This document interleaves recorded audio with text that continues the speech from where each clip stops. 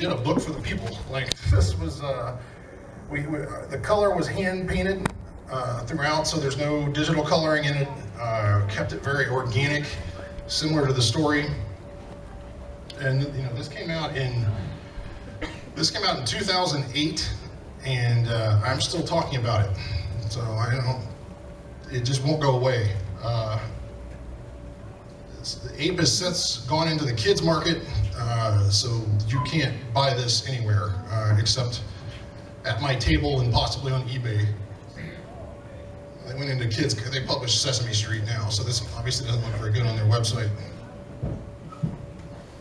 So about 6 months before this came out, I got a call from Matt Pulowski, who was producing this documentary, which I'm sure you've all seen by now, called Eyes of the Mothman. Now, at any given Mothman festival, I come home with a stack of business cards of people that are making documentaries about Mothman, and no one ever calls back. Like, nothing ever comes to fruition. But this guy called, and I drove down to Point Pleasant, and they shot me right here in the theater. And I thought, man, this looks pretty good. Like, this is gonna be a pretty good movie. And they interviewed me for 4 or 5 hours. It was the most thorough experience I've ever had. And I thought, man, these guys are really serious about it. And it wound up being a really good movie. If you haven't seen it, I highly recommend it. Not because I'm in it, but it's very, very well done and very long and very, you know, takes its time and tells the whole story. So I was thrilled to be a part of it. I've since turned down every other documentary because I'm just afraid that they're going to suck. All right, so recent work, I went back and at about the 10-year mark in my publishing career, I realized, you know, I've got all these out-of-print short stories, so I thought, you know, we'll put these together and just do a quick, like an anthology one-off, and I wound up putting some old Mothman stuff that didn't make the Return to Point Pleasant in there, and of course we did the variant cover just for the festival. We got, I don't know if you guys are from Ohio area, I got Fritz the Night Owl involved, who was a personality on 10 TV. My old employer, Gary Burbank, who was on 700 WLW, wrote the foreword. This was just a total vanity, look at me project. But I thought it would be fun. It turned out really well. I was able to get rights to an old interview I had done with Ray Bradbury. After he passed, I was able to get the rights to that and put that in the book. And so it's just a hodgepodge of like everything I like. So if you're ever looking for anything cool to read, I would recommend this one too. This one's pretty fun. So last year, because of, again, just that insatiable demand on Return to Point Pleasant, we did an art book. I was going through files and I discovered that, you know, we had so many covers pitched for this, and so many pinups, and you know, everybody that worked on it wanted to do a cover. So this is essentially an art gallery of unused covers we've used. It's got some process stuff in it, like what it looked like in pencil, like what some stuff that we couldn't use in the book looked like, that we had to do alternate versions of. It was just a whole, this is kind of a revealing of the politics. This is kind of a how the sausage is made kind of book. Which turned out really good. I mean, there's a lot of really, really talented guys on this. So again, you see, like, you know, this was an alternate version of the ending, which I preferred, but we had some reprint issues with that.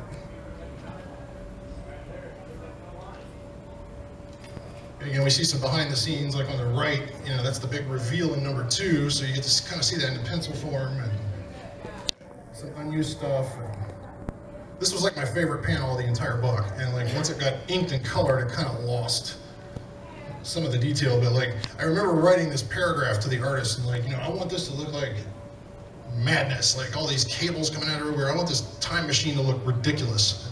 And that's pretty much ridiculous. Again, this was the back cover of the original. This was the original version of the ending. Again, we got stuck in some rights issues and I couldn't put these in the second book. All right, so again, a lot of you know that through the years have seen me speak, and there's a running joke that I always make fun of myself for, and is that in 14 years, I have been nominated for everything and won nothing. At the point I was here last year, I was 1 for 22, so it was getting kind of frustrating. But if any of you were here last year, you'll recall that I was talking about, like, I was going to Baltimore next weekend. I had been nominated for a couple of Harvey Awards and everything. So, long story short, not to toot my own horn, but I wound up winning the Comic Book Champion Award in Springfield. I swept the Harveys, went to LA 2 weeks later and won the Geeky Award for Best Comic, and also got the Comics Underground Distribution Award and was voted Best Local Author in the Cincinnati newspaper in the course of 6 weeks. This is pretty wonderful. So now I'm, what, 6 for 27. So that's pretty good. But, you know, to just constantly, you know, I have mentally convinced myself that the nomination is the award, which is, you know, what losers say. But now I don't have to say that. But to call this overwhelming is an understatement. It was funny because, like, I announced a couple of these things, and some D-bag on Twitter's like said something about, well, sure, it's easy to get awards for Mothman, and I'm like, none of these are for Mothman. You know, Indrid 0032 or whoever the hell you are. None of these were all for comic-related work, but obviously, but not the Return to Point Pleasant stuff. So that's what we call in my house a good month. That was a real good month. And if I can brag further, at the Geeky Awards, I won my Geeky Award 20 minutes after Kevin Smith won his Geeky Award. So, same stage, same award, same everything, just 20 minutes apart. And I didn't get to meet him. So I was kind of bummed about that.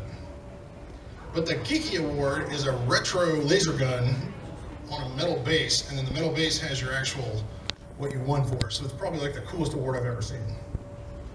So if I'm going to win 1 out of, you know, 27, that's the one I want in my trophy case, because it's not a pompous gold, silver trophy. It's an actual ray gun. It was really interesting to, I was kind of worried when I won that. I'm like, how am I going to get this through LAX? Like, you know, because it's metal and it's shaped like a gun. So I was very nervous about it, and Angela, my wife, kept saying, just put it in a suitcase, nobody's going to care. And I was like sweating, like I was like, I really like was worried that we were gonna get in trouble, and like we were standing there and I saw the bag go through and I looked up and you could see it plain as day. Big 50s ray gun, goes right through the scanner, nobody gave it a second glance. So we got it home safe and sound. So that is my abridged presentation for 2016. Does anybody have any questions at all? I would be happy to answer. And if you don't ask me questions, I'm going to ask you questions. I have questions. Yes, sir, right there. You already kind of got in trouble with the government once, right? Pardon me? You already got in trouble with the government once, right? Besides Yes. Yes. Let me preface the sweating at LAX. There was this time in 1996 when I was on the air in a radio station in Dayton. And I was filling in on a Friday, and like, I didn't have my notes with me, and I was new, wasn't very good at what I was doing. Well, it was the anniversary of the John Hinckley trying to assassinate Ronald Reagan. So I thought, well, that's topical. I'll talk about that. So I talked about that going on with Sheryl Crow record, and somebody thought, as I was talking about the Sheryl Crow record, that they heard me threaten to kill the president, which we didn't have a tape running. Again, it was last minute. I don't know where that came from, but this was at 4:30 on Friday, and about noon on Saturday, I get a buzz at the apartment, and like nobody buzzed the apartment. Like we were the only 2 people we knew in Cincinnati. Oh, man, that's weird. And like I hit the button. I'm like, yes. And they said, is this Chad Lambert? And I'm like, yes. And they said, do you go by the air name Just Chad in Dayton? I'm like, yes. And they said, this is so-and-so from the FBI. We'd like to talk to you for a few minutes. I'm like, I thought someone's messing with me at the station or whatever. And these were two guys from the Secret Service that came to my house, and it took them almost 24 hours to find me. They went to Dayton looking for me. They found out I was in a different city. Like, it took them all day to find me, and man, did they grill me. Angela and I got hammered for 4 hours separately. They interviewed us separately. Went through this whole ordeal. The guy said, this is an open case, don't leave town until we've called you, kind of thing. I mean, I was terrified. I'd been in radio for a year. I was terrified this was the end. And the guy called me like 4 days later, and he was real nice and apologetic, and he said, you know, this happens a lot, you know, you have to understand that we have to investigate all these things individually, just in case. I said, yes, sir, no problem, whatever. And he goes, but can I give you a little bit of advice? I'm like, yeah, sure. He's like, you might want to get a different career. He said, you're not very good. And I'm like, okay. And he goes, no, seriously, we got a couple of tapes, and you sound like you have no idea what you're doing on the air. He said, I mentioned this to your program director as well. And I'm like, well, okay. And he goes, this is just a case of, he goes, you just stepped on your dick. I'm like, okay, yeah, sure, okay. So I took this 15-minute critique from a Secret Service agent, knowing full well I couldn't, you know, argue my case. So I'm like, okay, hang the phone, whatever. And Angela was like, what was that? And I said, I think I just had an air check meeting with the Secret Service. Like, it was the strangest thing. So I told no one about this. They told me not to tell anybody, and I sure as hell wasn't going to tempt fate. I didn't even tell my parents. Like, nobody knew this story. So about 6 years ago, I had pitched this story to Dark Horse, and they bought it, which never happens, ever. And the editor actually emailed me and said, do you have anything else? And the only thing I could think of was, I'm past the statute of limitations on that story. I should make a comic book about that. And I pitched it to them, and they bought that one and 7 others. So like, as soon as I told that one, they're like, oh, give us another radio story. I'm like, well, I can't top that one. Like, you know. So I wound up doing, I actually wound up doing 4.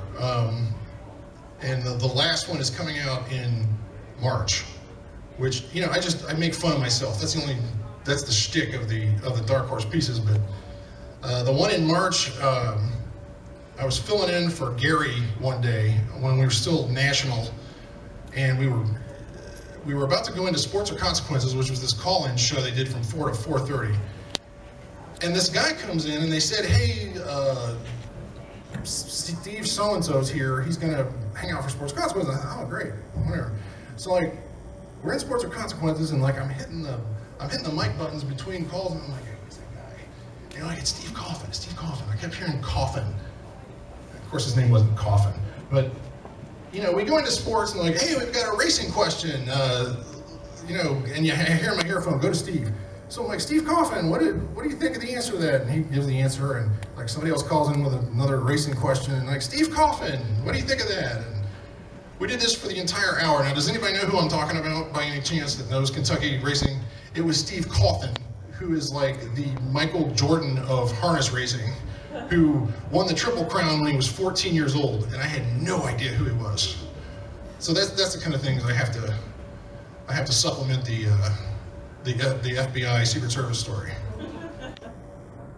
And the other thing that's funny too is when Gary did his last show in 2007, this was unrelated to this event. This was at an FM station in Dayton. None of these guys knew it. There was a retired Secret Service buddy of Gary's that was at the show that I am convinced was the guy that arrested me. But I just could not remember his name. But I would have so liked to have talked to that guy 10 years later. And that's why he was so harsh on my tape. So yeah, so whenever matters of national security come up, I'm a little tense. Like trying to smuggle a laser through LAX. But yeah, good question. I love telling radio stories. Anybody else? Back here. How did you end up working with Fritz? And were you a fan of Fritz back in the day? Yes, huge fan of Fritz. That's where this came from. Fritz kind of came back around a few years ago and started doing the live shows and the movies at the thing. So I'm like, man, Fritz is so cool. And I kept thinking, like, I want to put him in the comics, because I know that he was in Superman a few times, and him and Jerry Ordway were buddies. And so I just, like, I found out his real name, and, like, I just looked him up in the phone book and, like, called him. And the idea was originally I wanted to do, like, a bio comic locally of his life, but, you know, that was not as interesting as it sounded. But I was in a comic book store and was going through this quarter bin, and I found these old, you guys remember the Spidey Super Stories that were based on the Electric Company from the 70s? Well, they used to have this stamp on it, and it was, Morgan Freeman played this character on there in the early 70s called Easy Reader. And he was like this jive-talking, like, book cop or something, I don't know. But, like, they had his stamp on there, and it was always like, Easy Reader says, this book is easy to read. And I thought, that is so 70s. I want to put Fritz there. I want to recreate that and put that on Lost Grooves and put Fritz on it. So, like, I called him and I got this voicemail, and I wasn't even sure it was him. So I explained what I was doing and that I would mail him, like, examples of what I was doing with this stamp. So I mailed it to, you know, Frederick Perrenboom in Westerville. And I come home like 2 or 3 weeks later, and, like, there's a voicemail on my phone from Fritz, but, like, he's in character, so, like, it's not, oh, hey, it's Frederick Perrenboom. It's like, hey, Chad, this is Fritz the Night Owl, you know, and he goes through the whole spiel, like, your voice of the night, and, like, and he tells me what to say. Like, he thought the idea was so great, and he knew the Electric Company comics, and, like, he gave me the copy to put on it. So not only did he give me the stamp of approval, but he, like, wrote the sentence that went in the thing. And it was a real, like, nondescript sentence about how, like, you know, this comic book has staples, which makes it easier to read, which was total Fritz the Night Owl. Ray Barker's The Silver Bridge. Has anybody read that? That is the weirdest book. Like, I just want to see if anybody liked it. Like, one chapter is like research, and then one chapter is like this fictional narrative, and, like, I read it once and I'm like, I don't get this. And then I discovered it was on Audible and was listening to it coming down this weekend, and I'm like, man, this thing might suck. I can't tell. Like, it's just so weird. But it's good. I mean, I recommend it if you ever want to download the audio, but there are so many mispronunciations. I don't know who was overseeing the recording of this, but what was the big one was Gallipolis is mentioned, like, and then it's mentioned like 3 times, and then they even go so far as to say Gallipolis Ferry, and I'm like, how is that Gallipolis? Like, how could you not look that up? That's kind of you're offending an entire town. They're calling it Gallipolis, but if you can get past that, the audio is pretty well done. But it's a strange book. I think maybe where I had looked forward to reading it for so long that when I got to it, I'm like, ugh, what is this? Like, but it was good to, like, if you're a fan of Keel's Mothman prophecies, it's a good counterpoint to it, because there's some contradictions in there that, you know, Gray might have been messing with Keel a little bit, and Keel might have not really taken Gray so seriously. So it's fun to go through, but I wasn't expecting the odd homoerotic narrative throughout it's a strange book. It's a strange book. So I was just curious if anybody had read it. And has anybody read Visitors from Lanulos, out of curiosity? Yeah, did you like it? For its time period, the reference, yeah, it was okay. Yeah, I kind of dug it. I mean, it was like, It was out there, though. yeah, like I was really into it a few years ago and was trying to get the rights to it to adapt it to a graphic novel, but there's really not an arc in it anywhere. There's really not a story. It's just these abductions. But yeah, it's a trippy book. I love it. I remember a guy from Arizona or something that claimed the same thing, but after, you know, where they went to the city with the naked people and all that. Right. He claimed the same thing later. I don't know if he was taken for shit. Right. Yeah, it's interesting stuff, and I always love the idea on these UFO abduction stories about how like the UFOs all have like 60s technology in the UFOs. Like it's all the giant light bulb, that's their controller panels, and like they have like bunk beds and like wood stoves in the spaceship. But then like Gray Barker in Silverbridge was talking about that, and he's like, well, you know, it would have that if these were man-made ships or these were experimental aircraft, which is one of the theories, which I hadn't really thought about that, so that's kind of interesting too. But I just love reading this stuff, especially if it's, you know, halfway well written. So that's my questions. If you guys don't have anything, we'll give you 25 minutes back in your day. So everybody enjoy the festival, and I hope I'll see you out there before it rains again. Thanks a lot. With his red eyes aglow and his white wings spread wide, you are helpless below, looking up to the night. Is your chief cold stalks go pouring in Leon on the shores of the Ohio, here in West Virginia? Point Pleasant, we live beneath the shadow, ideas are numbered one and all. There's no rest here between the mountains and the meadow, we know he's supernatural. Oh no, and watch out, the Mothman will steal you away. Oh, watch out, or maybe he'll save the day, yeah.